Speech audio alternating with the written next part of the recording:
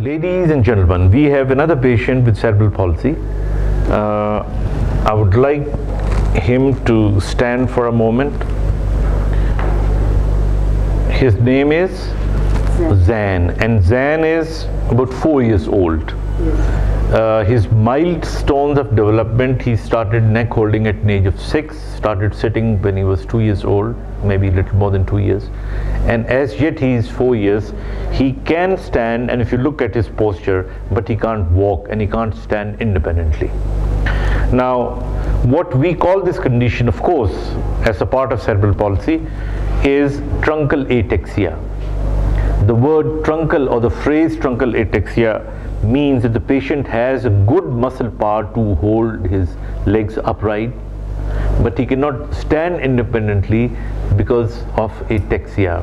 And this ataxia is at the truncal region, which is a great barrier which he needs to overcome to be able to walk.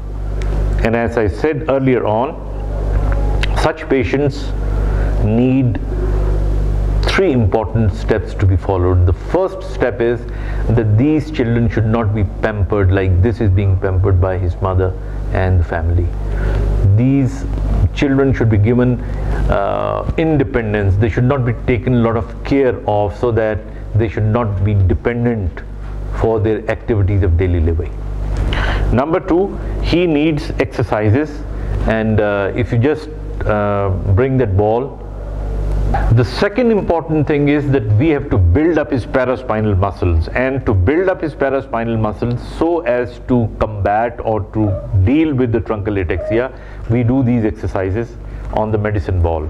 This is a medicine ball, and if you see, we are going to put Zan for exercise on the medicine ball, and if you look at him, he is trying to lift his neck up. That ultimately is going to create some activity in his paraspinal muscles, and that would build up his paraspinal muscles, and that would help his ataxia.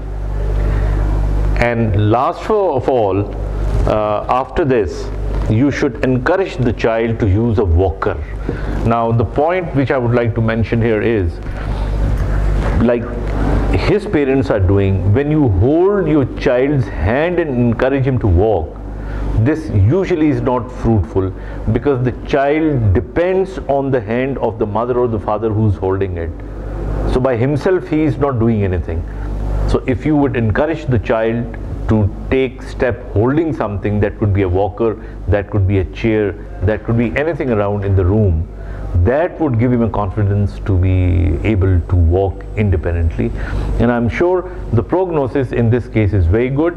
In my opinion, he should ultimately has to go to a special education center, but initially the parents must send him to an ordinary school of normal persons, so that he could be well acquainted with normality. And then if he does not improve, which is most likely not to improve, then should be sent to a specialized special unit, and it should be made clear that he should not be treated or studied with Down syndrome and other conditions of slow learners. He should only go with cerebral palsy, and cerebral palsy of a milder degree. In my opinion, his prognosis when he grows older is excellent. He'll be able to walk, inshallah, independently, and he probably would be able to earn his livelihood. Thank you.